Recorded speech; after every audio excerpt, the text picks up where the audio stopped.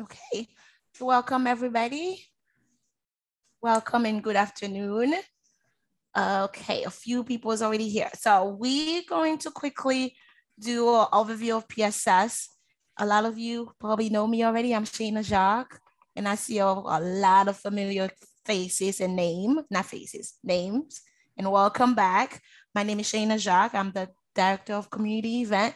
And then we have Kiara Soto from PSS. She's the intake specialist, and she's gonna quickly do an overview for us about PSS. Kiara? Thank you, Shaina. Good afternoon, everyone. My name is Kiara Soto. I am the intake care consultant at Circle of Care, and we are a caregiver support program that offers free services to those caregivers who are caring for someone who's chronically ill, suffering from memory loss or dementia. And these services include counseling, support groups, educational trainings, advocacy, respite care, and we also assist with long-term care planning. If you're interested in receiving more information on our program or our services, you can feel free to give us a call at 866-665-1713, or you can also visit our website at pssusa.org. And thank you for your time and continue to enjoy the rest of the presentation. Thank you, Kiara. Again, welcome everybody. Today, we're going to have a very interesting presentation. We have Ron and Debbie. If you do have any question, I want you to add it on the chat so that way we can answer all of them. And maybe if we can go over everything, we'll be able to do it. Okay, we got it, Jackie. So without further ado, Ron, you can start. Let me make sure. All right, thank you so much. I appreciate it, Shayna. This is terrific. Great to be here again. And today's topic is demystifying probate and probate litigation. My name is Ron Fatoullah, and I'll be doing this with Debby Rosenfeld. We're from the same firm. We're the senior attorneys at the firm. And Debby, it's a pleasure to do this with you today. I'm very excited about it. I'm going to start off with some of the basics on wills, because a will is what gets probated. And I'm going to talk about the difference between wills and trusts. A lot of people don't understand that. And what happens when you don't have a will and you don't have a trust, and then you pass away, what happens? So I'm going to go through that. Then Debby will go through quite a bit of the probate process, the probate litigation, etc. So Jackie, next slide. Thank you. So, with regard to the virus, more than ever, we're confronted with our mortality. This has been such a rough year for so many of us, during COVID. Everyone that I know of on this call, knows someone that they've lost that they truly love. And it's just a kick in the backside, I guess, to all of us that we have to plan ahead. We have to get our documents in place. And we are going to talk about probate today, but we're also going to talk about ways to avoid probate. Probate is not a four-letter word. It's not so terrible, but sometimes it's a good idea to avoid probate.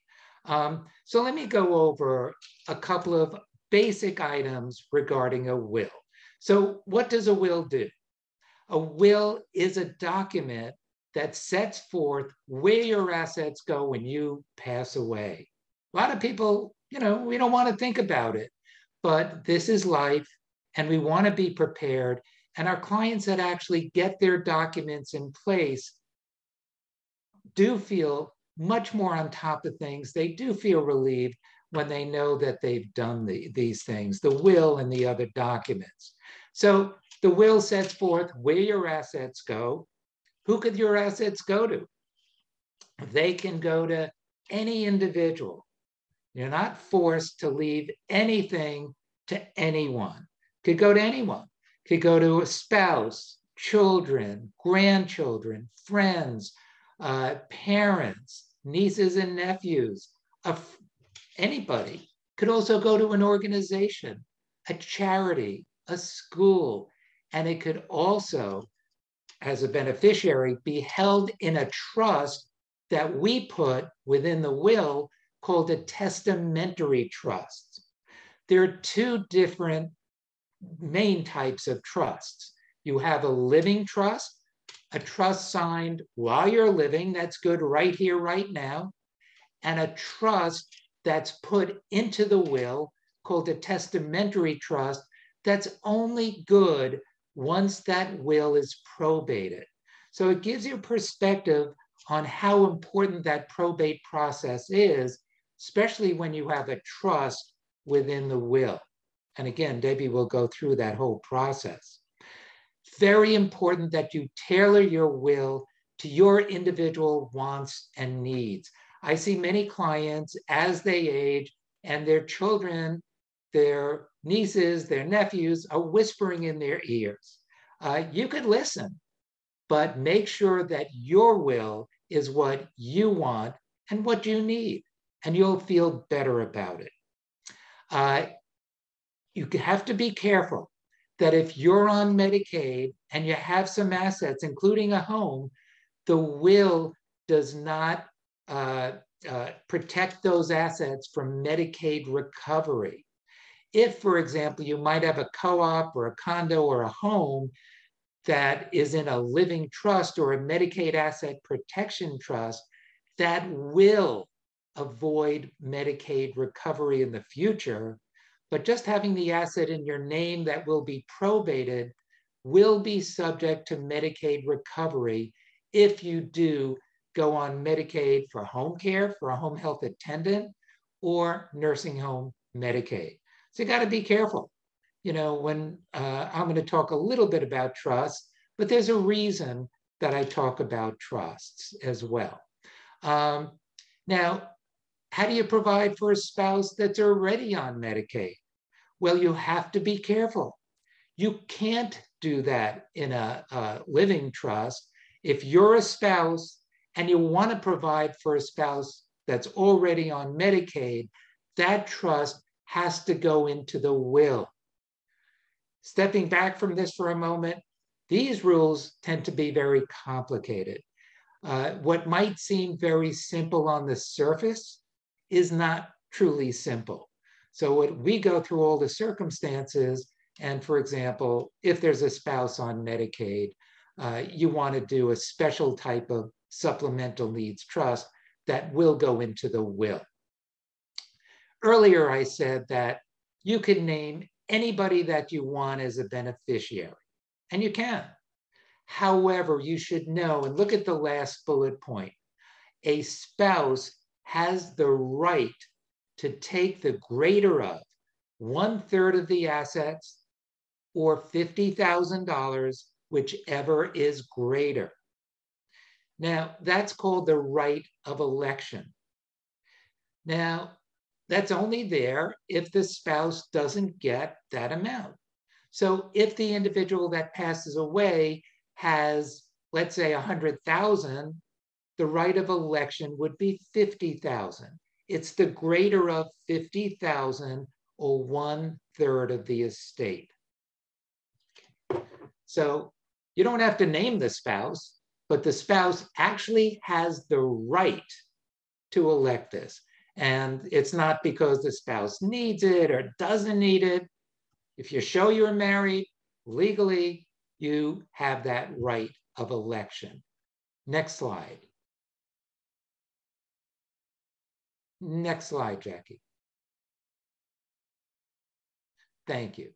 So now I'm going to talk about a trust just for a couple of minutes. And the reason I'm doing this is because you have a will. The will needs to be probated for the assets to be distributed. Probate is not so terrible, but once you go through probate, there is Medicaid recovery, and there's certain other issues. Easier for someone to contest the will, etc. There's another document that can also get assets out and be distributed to beneficiaries without the probate process, and that's called a trust. Again, a trust could be in your will, That's called the testamentary trust, but your will still have to be probated, or you have a living trust. Now, that trust that's signed while you're living could either be a revocable or an irrevocable trust. And the law is very, very clear. If you want an asset to be in that trust, let's say a co-op apartment or a bank account or a brokerage account, you actually have to retitle the name of that co-op or the address. And that deed has to show the name of the owner is the living trust. And if you have a personal item such as jewelry, we can actually use an assignment of that jewelry or personal property into that trust. When is the trust terminated? Well, you could revoke it if it's a revocable trust, or upon certain contingencies, if something happens, like death. Some people say within 10 years. And you have to know that with a will that has a trust in it, or with a living trust, even beyond death, assets can continue to be held by that trust to protect the beneficiaries, such as a child with special needs. If there's a disabled child or individual, you want those assets to be protected from public benefits such as SSI and Medicaid that they could be getting. Next slide. So who are the parties to a trust? We have the creator of the trust, called the grantor or settlor. Just like in a will, the individual that creates the will is called the testator. In a trust, we have the trustee that manages the assets and distributes the assets according to the rules that we create for that trust. But in the will, we have an individual called the executor. The executor is the one that manages the assets and ultimately distributes the assets to the beneficiaries set forth in the will. But be careful and listen to Debby very carefully, because the executor does not have right to control any of the assets till we go through that probate process. The second big bullet point, and I want to be very clear about it, and I'm not just saying this, for our benefit, but a living trust, excuse me, should not be done by yourself. It should be done by an elder law and estate planning attorney. There are so many little nuances that need to be in there to protect your assets. And many times an individual will ask, I'm looking at that third bullet point, what's the difference between an estate and a trust? Well, depends on the context of using these words. Many individuals talk about their estate as the assets that they have currently. Like I may talk about my estate, but typically it's a term that talks about your assets once you pass away. Assets in a trust are just, is where the trust holds those assets. And we also use the term trust estate. So I don't want to confuse you, but many times, the estate, you talk about your estate, that's what you have. Typically, that's what you have when you pass away. And we do have the trust estate, the assets that are held in the trust. Next slide, Jackie. So wills versus trust, what's better? Typically, not for everyone, but for most individuals, we think that a trust along with a will probably is the best way to go, because you get asset protection, a good chance of avoiding probate. You may have privacy concerns. Well, the will is open for everyone to see. A trust keeps everything private. If you feel that you might have someone that might contest a will, the trust is a way to minimize that contest. Also, a trust expedites, speeds up the distribution of assets, because with a will, you have to probate it before assets are distributed. With a trust, you can distribute assets right away. Still, a good practice is that we do an accounting for the trustee and executor's benefit, etc. But if, for example, we have a supplemental needs trust for a disabled child, and that child needs some money right away, well, with a trust, the trustee can write some checks out so that child is protected. Generally, we like trusts along with a will called a pour-over will, but not in all circumstances. Every circumstance is different. Next slide, Jackie. Just want you to know that a will and a trust are not the only important documents. Healthcare proxy, who's going to make your healthcare decisions if you can't make them? A living will, what your healthcare wishes are. And we spoke about living trusts already. Another document, like a will, that sets forth where your assets go, but without probate. Next slide, Jackie. And this will be my last slide. And this goes over where your assets go if you don't have a will, and you don't have assets in a trust, and you don't have assets that have beneficiaries designated on them. So you might have a bank account and you name your son as the beneficiary on that account. Well, then the assets will go to your son. But assuming you don't have any of that, where do your assets go? Well, there's an article in the Estates, Powers, and Trust Law called The Laws of Intestacy. If you don't have a will or a trust or a beneficiary designation, it sets forth where your assets go. I'll just go over this for a minute and explain that if you have a spouse and no children, all your assets go to the spouse. If you have children and no spouse, all your assets go to your children or child.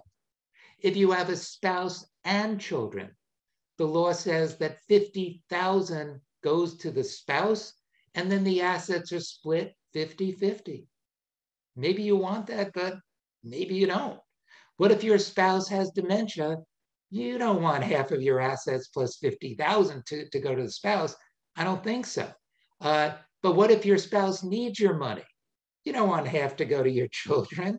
So what the law provides is merely a guess by legislators as to where a typical individual living in New York would want his or her assets to go to. But you should take control based on your circumstances and have a will, have a trust, and take control of it. So, for example, if you don't have a spouse and don't have children, and you don't have any descendants, grandchildren, etc., then assets go to parents and siblings, etc. That may be what you want, but it may not be what you want. If you go through that process, it's almost like a probate, but without the will, it's called an administration proceeding. So I just wanted to give you some of the basics. I am going to run. I actually have to catch a plane, but Debbie Rosenfeld will finish it up. Debbie, thank you so much. You're in for a treat. Debbie is a great speaker, and thank you so much for having me. Thank you. Thanks. Hi, everyone. Okay, I hope you all can hear me. I'm Debbie Rosenfeld. It's nice to be here and continue in the same vein that Ron was discussing. So again, you all might be saying at this point, this lecture was supposed to be about probate, and I'm not hearing anything about probate just yet. We're talking a lot. I mean, Ron has talked about wills and trusts, and you're going to see why you need to have knowledge of these various processes so that you can make proper decisions when it comes to your own planning. So let's talk about the will ceremony. Again, we haven't even, Ron has mentioned probate ever so briefly, but this is all background building up to the actual probate process. But a will really requires a certain amount of ceremony. And if you think about it, it's an important document. You're really making a determination as to how your assets get distributed in accordance with after you die. And it's very important, obviously it mentions here there are certain oral wills or holographic wills. We're not going to focus on them. The best thing is that you really, again, I agree with Ron, don't do anything that involves any type of do-it-yourself. The best type of thing is to have a solid will, and a will basically, again, articulates how you want your assets distributed when you die. It has to be signed at the end, and it has to be witnessed by two unrelated people. When I say unrelated, the people can be unrelated to each other, but they really can't be witnessed by your children. It can't be witnessed by anybody who has some type of potential interest in your assets after you pass away. And so typically a typical will be anywhere from 5 to 30 pages, depending on the complexity. And right after the person who signs the will is the testator. Right after they sign, there's a certain clause that's read. That's the only thing that can come after the testator's signature. And that clause basically says, it's read before the witness is signed, and it says, this is my will. And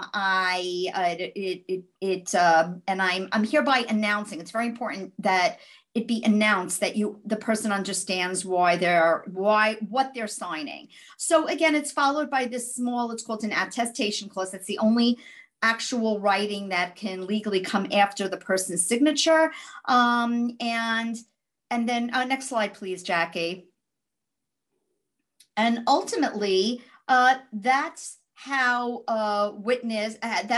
that's what a valid will should look like. And again, the testator, that's the person who's doing the will, has to sign in the presence of two witnesses, or he can acknowledge this was my signature, and then in front of the two witnesses who really have to be together at the time of the signing. So you can't have a separate witness in each room. Again, I'm not going to get bogged down with all of the formalities, but it's not, once you have a set standard way of doing things, that is sufficient. Now I have to tell you, and I will talk about contesting a will, but in that process, I have been called in to testify. It sounds more official or threatening than it really is, but there are situations where people will contest a will. And so the draft person, which would be me,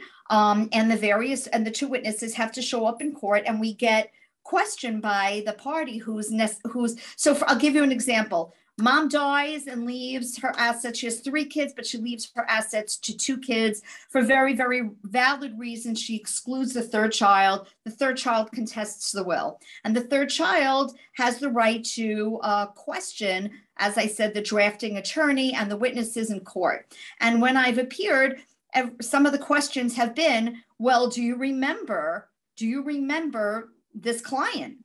And to be honest, I don't remember every client. I wish I did, but thankfully we have a thriving, robust practice, and we see a lot of people. And so I don't remember everyone, but what I'm able to say is that I follow the same exact process every single time, meaning I might not remember Mrs. Smith, but I do remember that I ask every client, is this your will?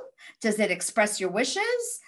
Is it okay with you if these 2 witnesses witness your signing of the will? So I'm able to testify with complete assurance that every one of my will signings is fairly standard because I stick to set rules.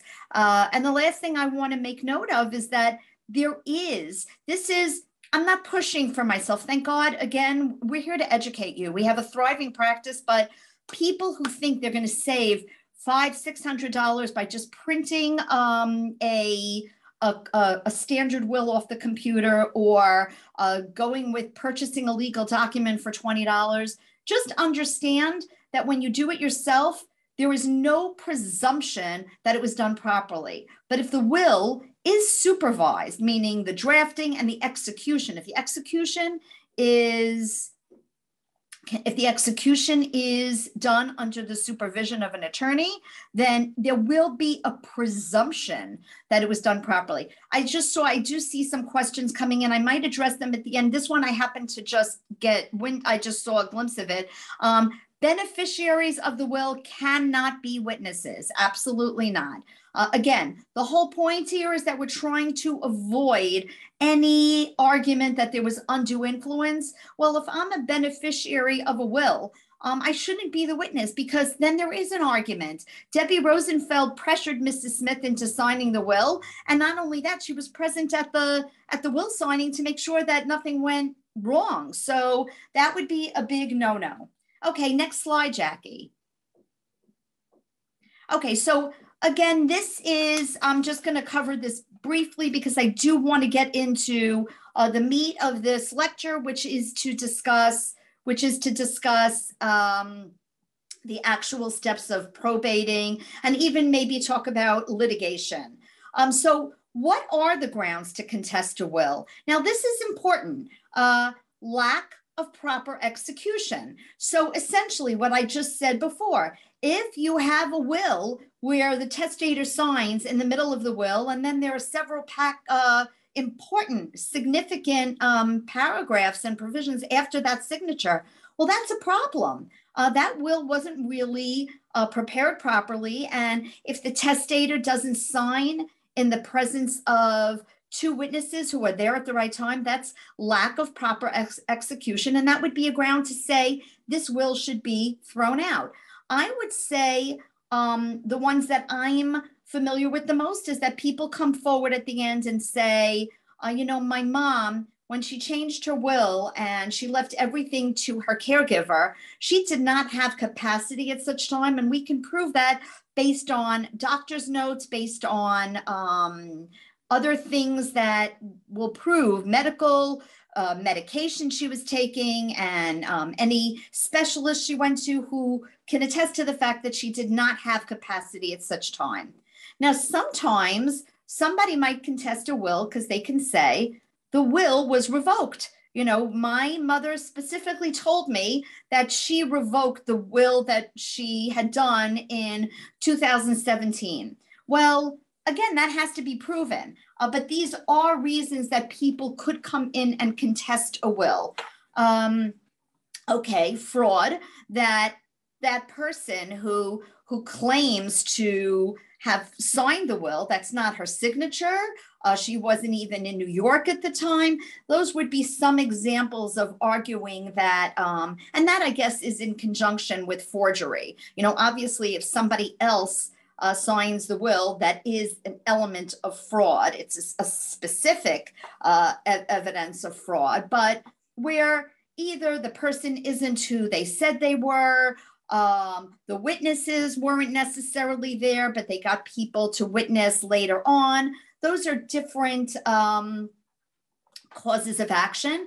And finally, there is undue influence. So the person has capacity, and everything. None of this is black and white. I mean, proper execution, that's why the rules for executing a will are so precise, so that they can be adhered to, and a will can be challenged if they weren't. But the other ones, lack of testamentary capacity, undue influence, those are harder to prove. But what is capacity? Does the person have capacity? That is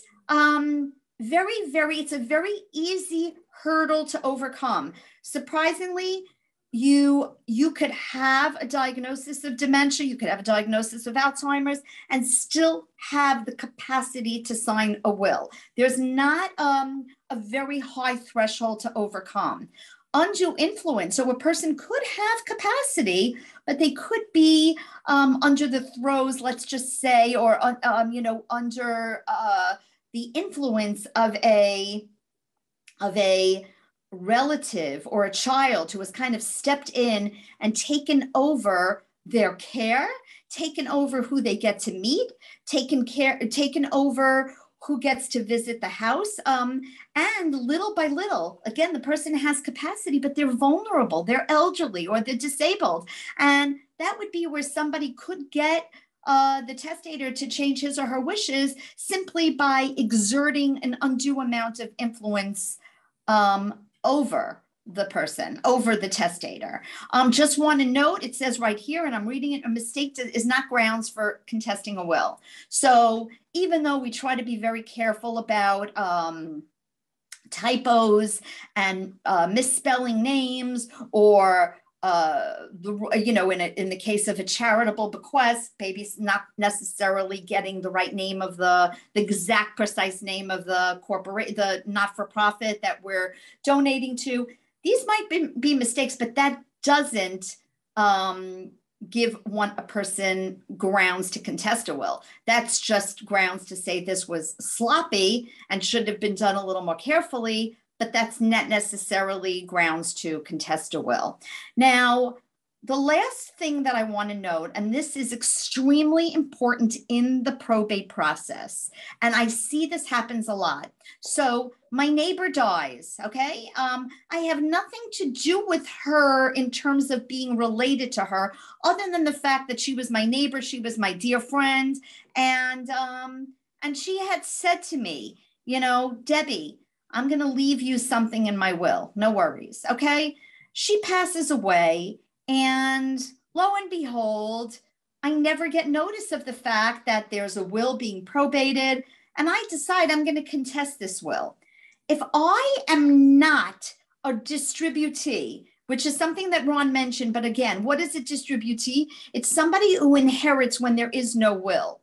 So for example, if a widow passes away, widow meaning she has no spouse, and she leaves 3 children, those 3 children are the distributee. So in my case, if my neighbor was a widow with 3 kids, I'm just a neighbor. I'm a friend. I have no standing. I can't just waltz into court. Yeah, unless I can show that her earlier will had me as a beneficiary, and sure enough, it was revoked. Yes, that would give me standing. But just because I was told I'll give you something, or I'm a friend, or I'm a distant relative, I have no standing. So that, I think people erroneously think that just about anybody can show up in court and contest a will. Absolutely not. Even if any of the grounds that I just mentioned are present, a will can't be contested unless you yourself, the person contesting the will, has standing. Okay, Jackie, next slide, please. Okay, you know what? I am going to just go for purposes of time. Let's go to the next slide, please. Okay, so let's get into probate. What is probate? And again, it all ties in.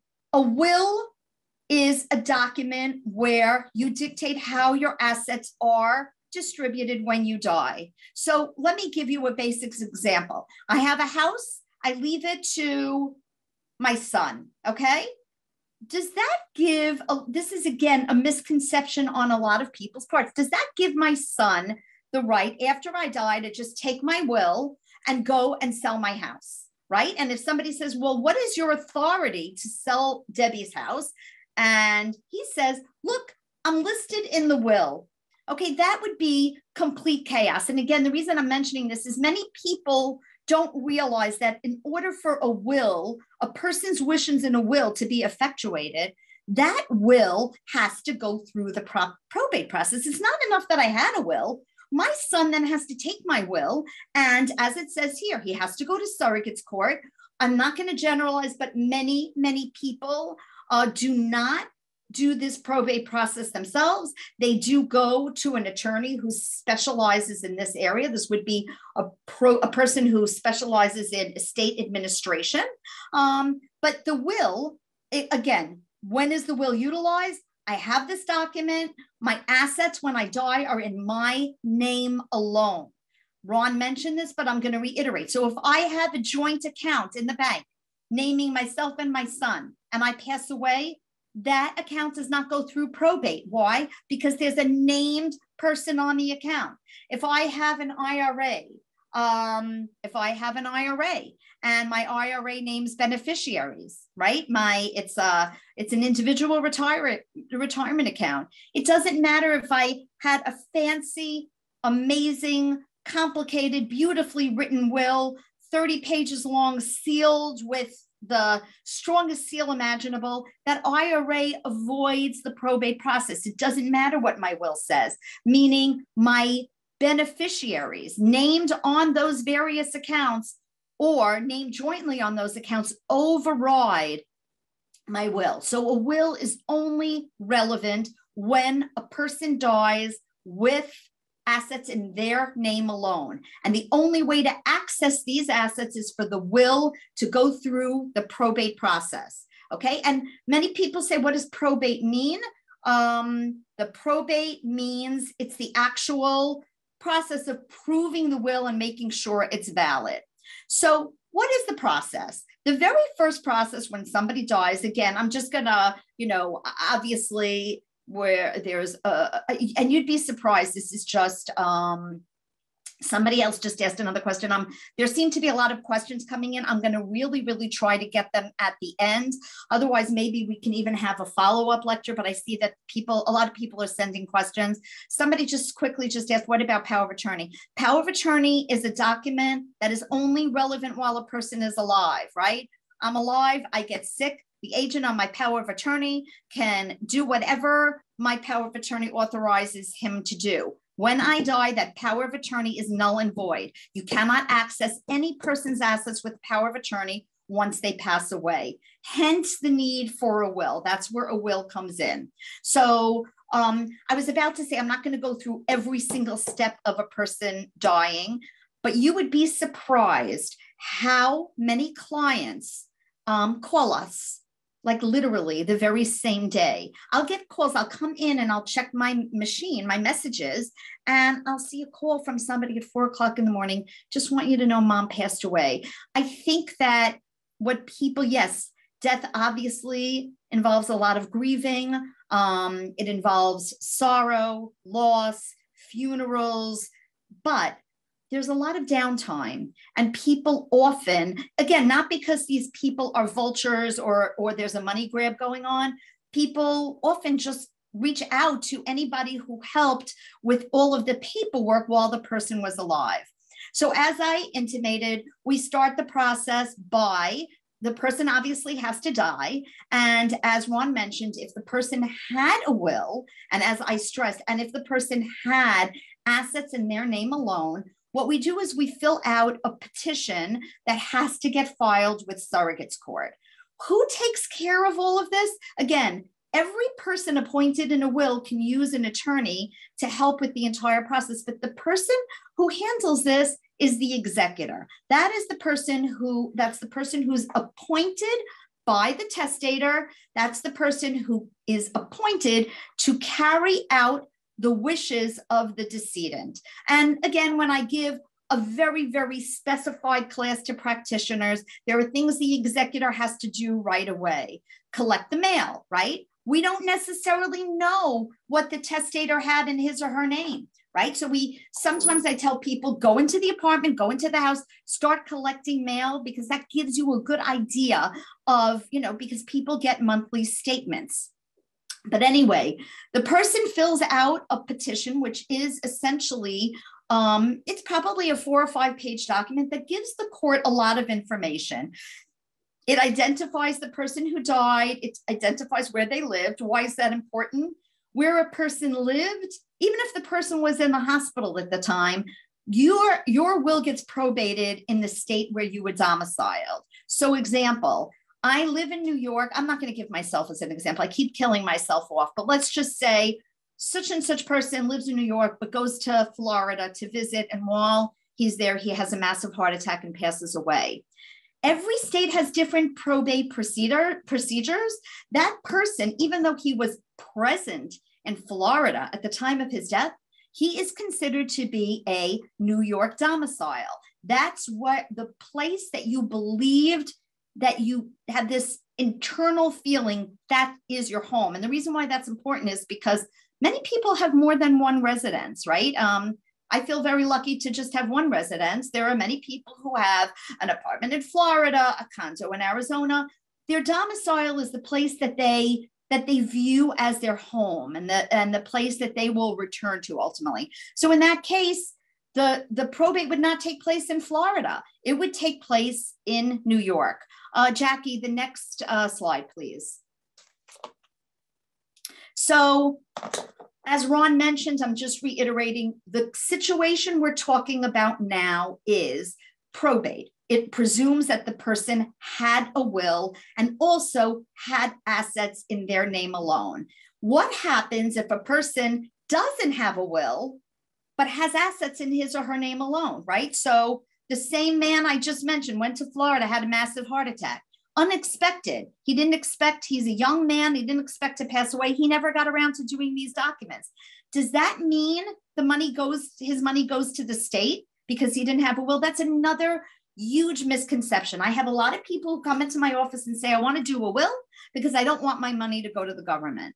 One thing has nothing to do with the other. It is important to have a will because if you have a will, your wishes are met, right? You can articulate who you want your assets to go to. If you die without a will, and if your assets, well, I'll mention the amount later. If you die without a will, you still have to go to court. It doesn't mean that your assets ultimately go to the government. Your loved ones, your heirs have to go to court, and they do what's called an administration proceeding. There's no will, but what is the court administering? In this case, your assets get distributed, or such person's assets get distributed in accordance with state law. And I'm going to elaborate on what that state law is.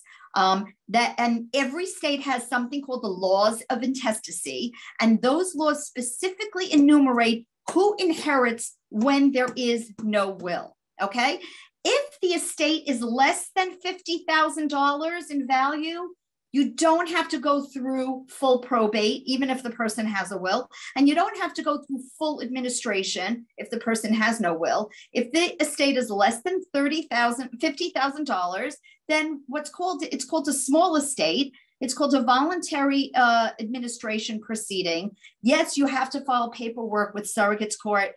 It's far simpler. It's a couple of pages. And in that case, I do have to tell you what I tell my clients. So let's just say dad dies and he left $20,000. I don't want somebody incurring even $2,000 of legal fees for when there's a lesser amount involved. And so what I typically do is I send the clients the paperwork, and it's easy to fill out. It is much easier, but I tell them, give me a call if you have any questions, but it's much more straightforward. The filing fee is $1, and it's very doable.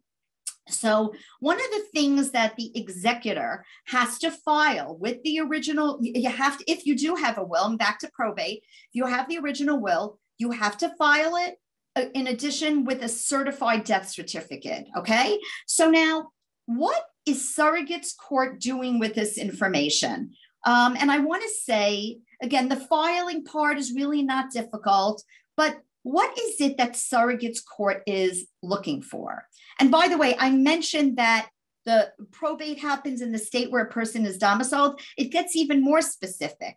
Yes, New York State has a set bunch of rules, but every county has different nuances. So if I passed away and I live in Garden City, my will has to go, my executor has to go to Nassau County. If he goes to Queens County, his documents are all going to be returned. And there's no idea of reciprocity here. Yes, I will say this. It is a genteel process. People talk about probate as if it's a nightmare. As Ron said, it's not a 4-letter word, but you're not going to get, if you do happen to erroneously file papers in the wrong county, it's not like they're going to say to you, we are so sorry about your loss. And you know what, as a courtesy, we're just going to send it over to Nassau County. Queens County will not do that, nor will any county. They will just bounce the papers. So even though it's a genteel process and it's not as onerous as people intimate, you really do have to know what you're doing. You have to be familiar with the rules. So you're going to have to file the papers where the person in the county where the person had his or her primary residence. Okay, next slide, Jackie. Okay, so now what is it that the court is trying to glean from the information that was given? I'm going to go back to my example before of a mother, a widow, who leaves everything. She has 3 children and she leaves her estate to 2 kids, okay, for various reasons. That's where the attorney drafts person's job comes in, right? When I met with that person, I got their information. And if she said to me, I have 3 kids, but one of them I haven't seen in 10 years, he or she hasn't called me. I don't even know if he or she has any children. I don't know anything about their lives. I'm excluding him. As an attorney, I have to take copious notes. I'm going to get back to the attorney's job in a minute, but I want to, again, my point here is to illustrate what is the court looking for. What the court is looking for in this widow's case, she passes away. Even though she only named 2 children, they are the beneficiaries of her will. They are the 2 children who will step in and inherit everything. However, what does the court do? The court, from the form, the petition that is filled out, the court sees, wait a minute. Okay, wait a minute here. Mrs. Jones, she passed away. Her distributees, those are the people who are entitled to a share of Mrs. Jones' estate if she had died without a will. Remember, I talked about the laws of intestacy. If widow dies or widower dies, the children get everything. So that excluded child, I'm just going to name him John to make it easier. John is a distributee. He's not a beneficiary because he was excluded. He is a distributee. And what happens in the probate process? John gets his day in court, right? The court wants to make sure that anyone who would have received if there was no will, the court wants to make sure that they're okay with this. The court is looking, they're ultimately looking to protect Mrs. Jones because logically, if a person has 3 kids, people usually want their assets to pass through the bloodline. So if she excluded a kid, we want to know, we want to make sure that everything was done properly. So what is my point here? This case, Mrs. Jones had valid reasons for excluding John, but the court doesn't necessarily know that. So the court wants John to explain himself. They want him to know that he has certain rights. So in this case, and again, I'm going to illustrate, John has to sign something called a waiver. That's the easiest way of doing this. So again, I fill the petition out and I send if I'm retained as an attorney, I send a waiver to John, and the waiver basically tells him, mom died on such and such date, you might not even know. And therefore, please sign off here that you're okay with brothers number 1 and 2, brother number 1 being the executor, brothers number 1 and 2 being, being the beneficiaries. We want to make sure you're okay with this. Now, sometimes John might say, you know what? I had nothing to do with mom. I'll sign it. Most often though, think about it. Money brings out the beast in people. Most often, or I'm not going to say most often, but very, very often, the excluded child will not sign. So what happens then? The court doesn't say, okay, the court still is looking to protect John because you know what? There might have been a situation where brother A and brother B colluded together. Mom had dementia. Brothers A and brothers B said, you know what? C has his own money. C, in this case, John, meaning in this case, my example, John was estranged. But what if brother C is just a little less involved? He's a good egg, but he's just not as involved. And A and B basically collude to exclude him. That's why the court wants this excluded, disinherited child. And it doesn't have to be a child. If it's an aunt and she has no children, and she has no siblings, it would be her nieces and nephews. So it really depends on the situation. But here, my point is, John gets his day in court.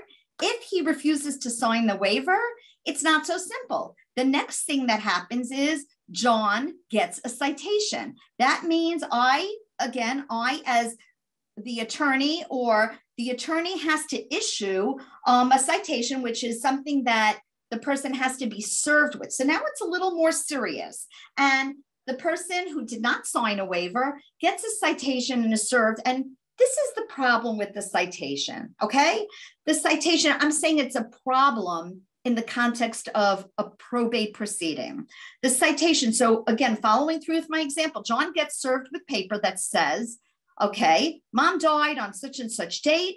If you have a problem with brother A being appointed as an executor to carry out the wishes of mom, you can show up, and it literally tells the person, John, basically it tells him when he can show up, where he can show up, literally to a T, the date, the time, the building, the floor number, the room number of the court.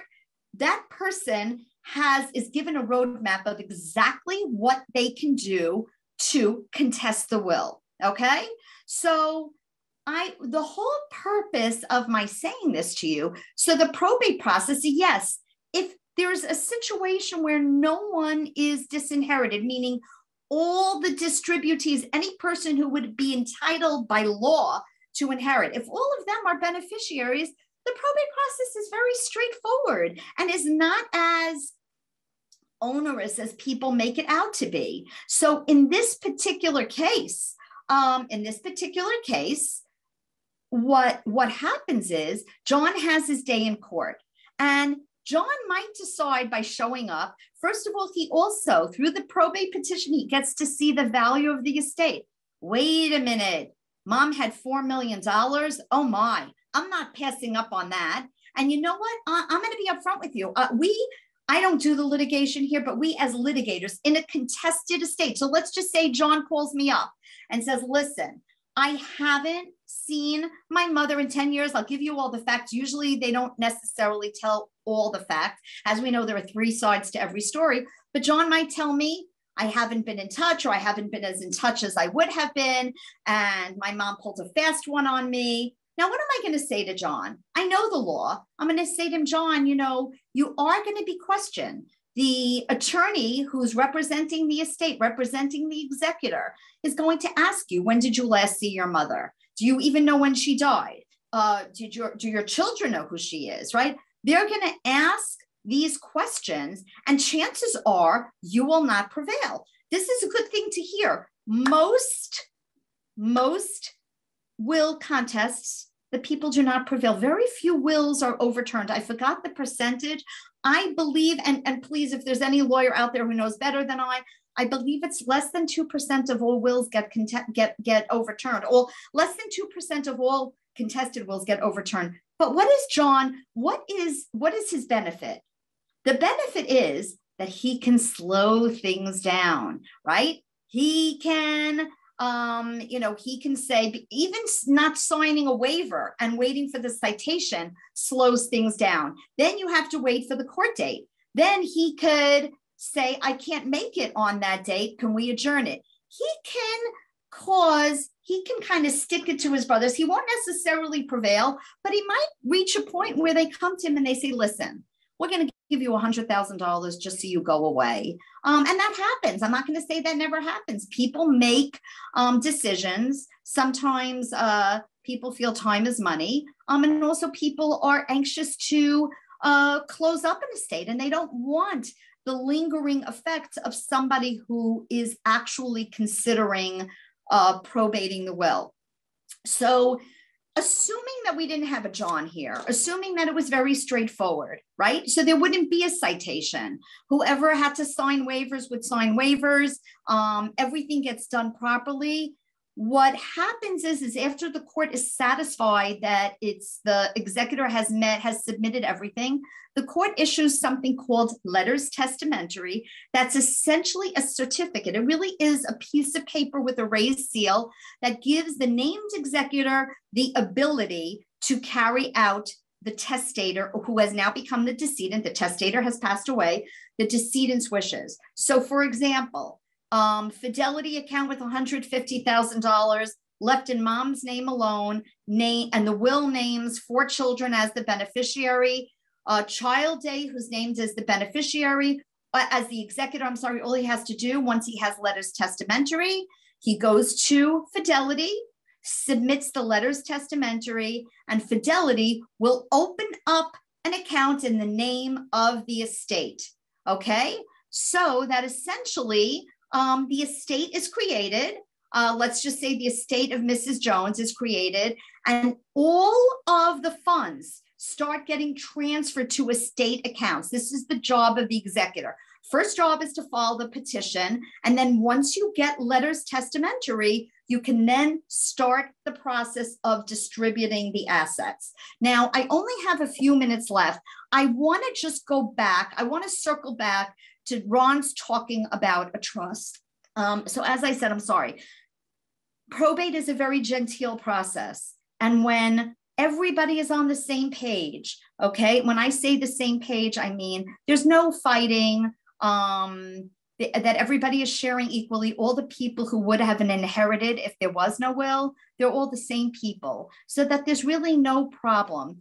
Probate is genteel, it goes smoothly, it's pretty seamless. I know COVID has thrown certain things out of whack in terms of timing, but I'm going to just conclude by saying, when you have the following situations, I would not rely on a will. I would rely on doing my estate planning through a trust, and essentially everything gets transferred during your lifetime into a trust so that probate is avoided. As I just indicated, one example is when you're writing out a beneficiary, right? Because that will, you want to avoid a will contest. A will contest can be avoided if you have nothing in your name alone.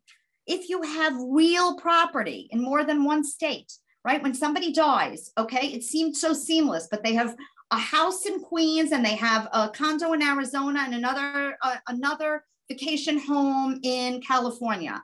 When you have real property, every state where you own real property, you have to go through something called ancillary probate. Might be seamless and straightforward, but it's very costly and time consuming. That would be an example where a trust comes in. One other thing I want to mention, what about, I have so many clients who come in and they don't have children and their relatives are very, very distant, or they have no relatives that they can name. Again, the court doesn't accept my word for it. Oh, Your Honor, decedent had no children, no spouse, no anything. No, they make me do tremendous due diligence to locate those remote relatives who are still the closest in line. So in situations like that, I'm going to say that in situations like that, you're doing the people who you are leaving your assets to, you're doing them a big service if you try to avoid probate and do a trust. If there is a spouse plus children, do grandchildren get anything under intestacy? The answer is no. The answer is no, meaning if a person leaves a spouse and children, okay, the person's spouse, as Ron indicated, according to New York state law, the spouse inherits the first $50,000 and then half of the balance of the estate, and the other children inherit the other half. The only way that there would be any inheritance for grandchildren is if a child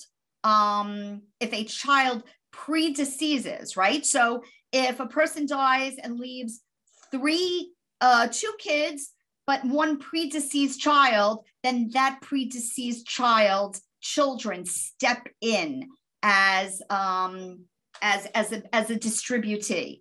Can in-laws or cousins be witnesses? I would say that cousins can be witnesses. I would stay away from in-laws. Again, technically they're not inheriting, meaning if obviously if they're not named beneficiaries, then, but you know, their children stand to benefit. So they might, you know, again, this would not be a problem if in fact, there's no will contest. But if there is a will contest, then that might be problematic. So I would try to avoid that. Next question. Can a non-resident alien be an executor?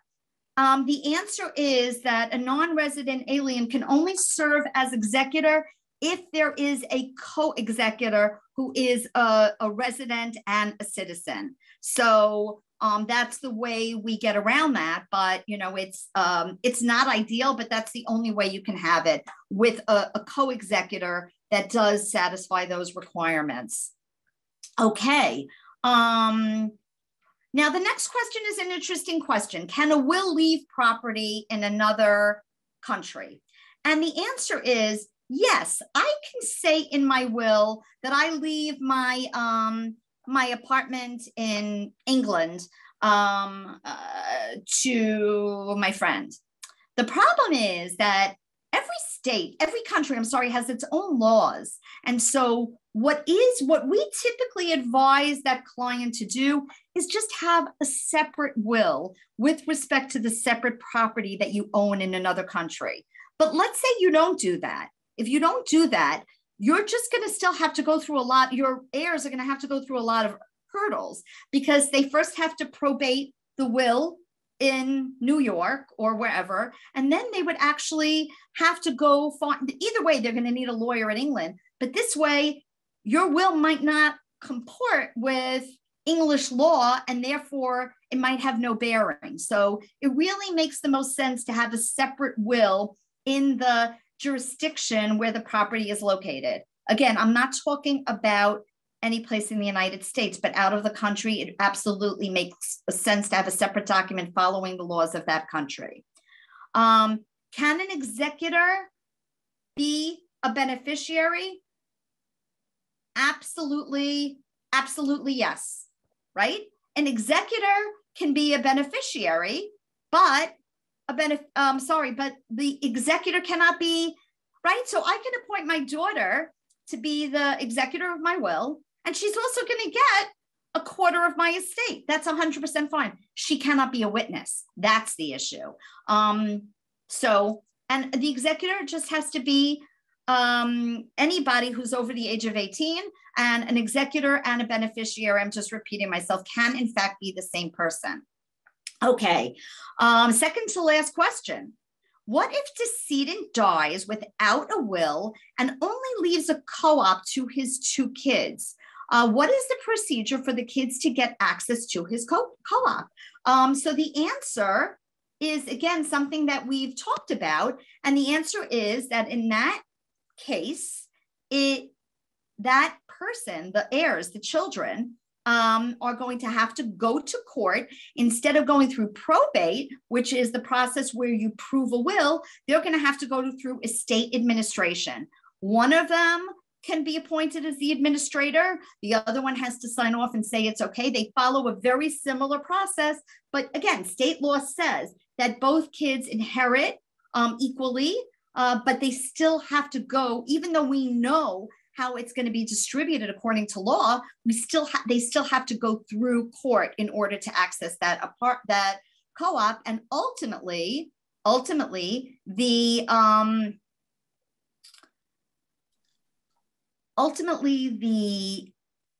certificate that the administrator gets is called letters of administration rather than letters testamentary. That's the only difference. So they would need that certificate in order to carry out and actually distribute the co-op. Okay. If my husband has only a car and financial assets with beneficiaries designated, is probate still necessary? And the answer is no. With a car, and again, a car gets a little tricky, and the things that sometimes seem the easiest are the hardest. With a car, you can go through the Department of Motor Vehicles. I believe the first car, a car passes to a spouse, that's not a problem. If the car is valued at more than $50,000, you might actually have to do a probate proceeding for that car. But so again, I said initially probate can be avoided, but it really depends on the value of the car. But I'm fairly sure the first car, provided it's under $50,000, can just pass to a spouse without a problem. Okay. Let's see. Are there any more questions? Oh, Debbie, there are a lot of questions in the chat. Okay. I don't know if I'll get to all of them. Okay. Okay.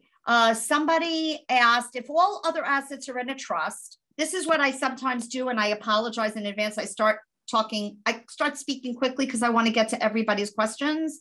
Wait, I just lost my questions. Okay, sorry. If all assets are in a trust, but one co-op apartment is not allowed to be put into a trust, what would be the best way to avoid probate? That's a great question, and it's really hard. It's really, really hard to answer.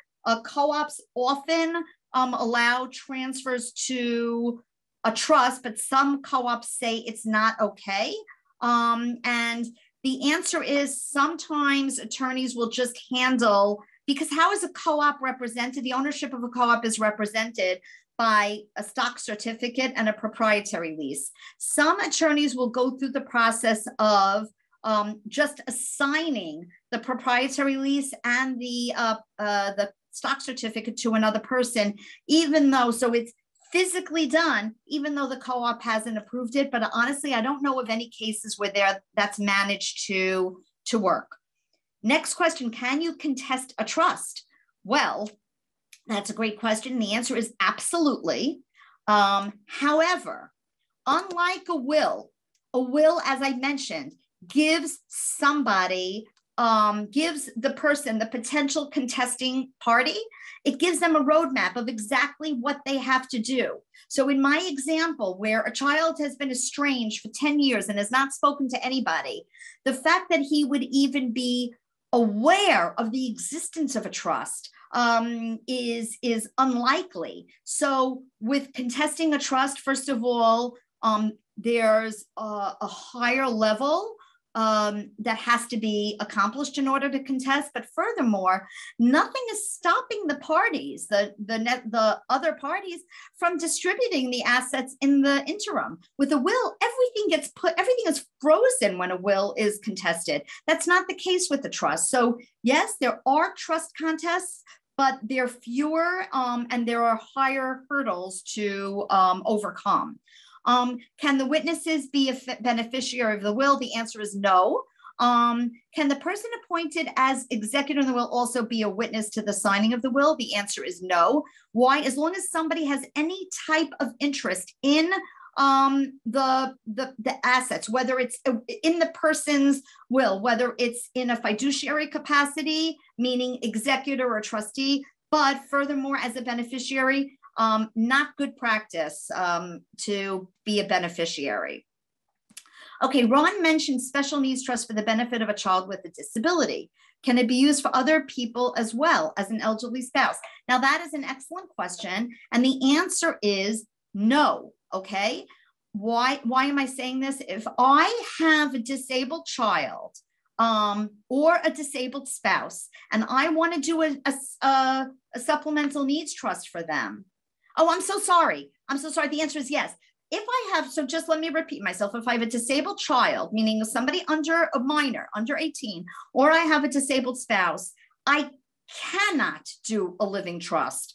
The trust does not allow me. I don't know the specific reasons for that, but it will invalidate my Medicaid eligibility and potentially the spouse or the child's Medicaid eligibility. The only way to do this is by putting your special needs trust into the will. Okay, what happens?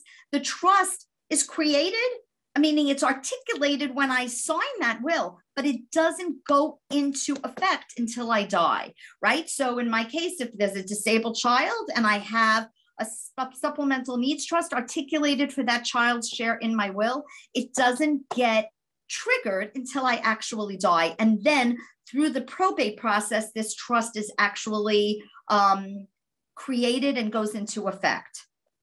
Okay, Shane, I guess you'll just tell me when I can't go anymore. But what if somebody was named power of attorney, unbeknownst to you, but you are the executor? How can you protect funds from being withdrawn from accounts? So this is like kind of a complicated question. Power of attorney, again, terminates when a person dies, and the agent on the power of attorney might not be, as you're indicating here, might not be the same as the executor. Now, if you question that a person is abusing a power of attorney during that person's lifetime. So, okay, again, Mrs. Smith, she's alive and she appointed an agent, and the agent is withdrawing funds, and you feel that they're abusing their power, then you'd have to go to court. You might have to do a guardianship. You're in a way, it has nothing to do with your being an executor. It's just, it has nothing to do with being an executor. It's more because you're concerned about the well-being of this person in question. And if they have an agent on a power of attorney, if the agent is just paying their bills and withdrawing money for their living expenses, that's not abuse. But if you feel that it is being abused, then yes, that would be grounds for going for some type of litigation, typically a guardianship, telling the court that you believe this person is in danger for the various reasons that you're going to enumerate. Okay, for small estates, if the person has a joint account of $100,000 with children and there's no other assets, is it still considered a small estate? So now, I think this question, the person who asked this question is mixing up phrases.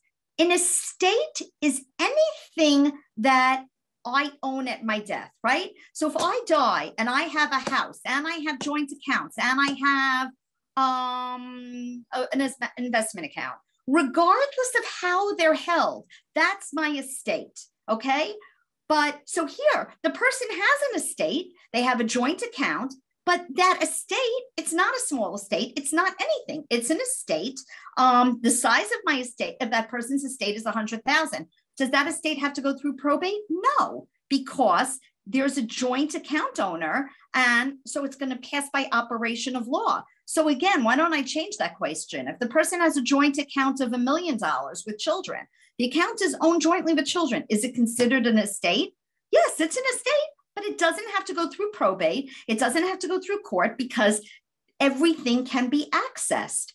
If, however, that person has $100,000 and it's in their name alone, then it is not a small estate because it's $50,000 or more. And the only way to access it is, again, by going to court. So yes, small estate only has a relevance if, in fact, the person has assets in his or her name and there's no named beneficiary. Then in that case, they have to go to court. Again, it's a small estate proceeding, meaning because it's less than 50,000.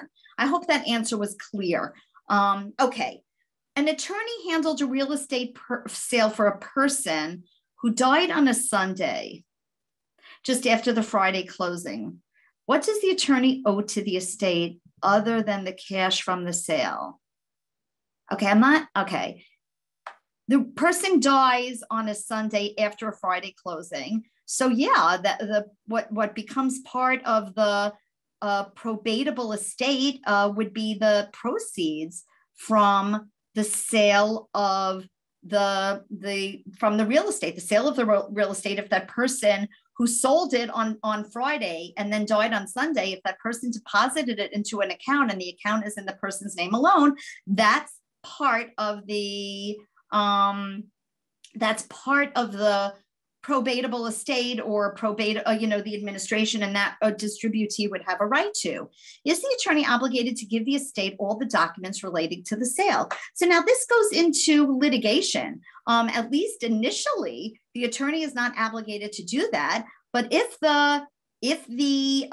ultimately there is a contest, a will contest, and the attorney who's representing the distributee wants to do some due diligence because there's a concern that money might have been transferred, right? So I'll give you an example. Let's say that real estate sale on Friday was for $500,000. Sunday, the person dies, and there's, lo and behold, only $200,000 in the account when it's submitted for probate. What happened to the other $300,000? So yeah, I would say that, again, the party requesting those documents would have to go through discovery and demand to see them. The attorney doesn't have to just give them over without an official request. Can the distributee named in the will as the executor also challenge the sale if a successful challenge would, okay, this is a little, the distributee, meaning a person who would inherit if there was no will, but is also named in the will, can they challenge the sale? I'm not sure. I think we'd have to speak privately about this. I don't fully understand this last question, honestly. So, I mean, I appreciate all these questions. They keep me on my toes, but this last one, I need a little more information. Okay. So what we can do, the rest of the question, you can email it to me and I can forward them to Jackie, and then if they can answer it for you guys, and then they will, because we have to go. I know it's always like that. We never be able to finish the questions, but I promise we'll have another session. People were interested. I'm so excited. And I'm happy to come back anytime to answer more questions. Yes, definitely. So we do have another presentation with the law firm. It's going to be in March 3rd at 1 p.m. It's going to talk about estate planning 101. So, and then some of you has mentioned if we're going to have the presentation PowerPoint. Yes, I will send it to you right after. Again, thank you, Debbie. Thank you, You're Jackie. so welcome. You were a great audience. Thank you, Jackie, for thank you for organizing this. Okay. Goodbye, everyone. Bye, everyone, and have a great afternoon, everybody. Bye-bye. Bye-bye now. Thanks, Shayna. Thank you, Jackie. Bye. Thank you for everything. Bye-bye.